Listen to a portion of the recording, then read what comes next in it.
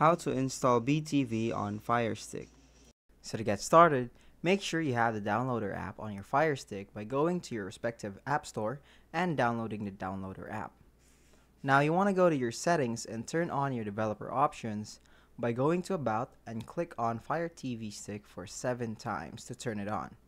Now you want to go back and go to developer options that has just appeared and turn on ADB debugging and turn on install unknown apps for downloader. Now, after that, you want to go ahead and open downloader and enter in 28907 in the search bar. Now just press on go and wait for everything to load and click on Beetv on the third row. Now scroll down and download Beetv. After the download finishes, just follow the on-screen prompts to install the app. Now you can go ahead and check that you have Beetv on your Firestick. So that was how to install Beetv on your Firestick.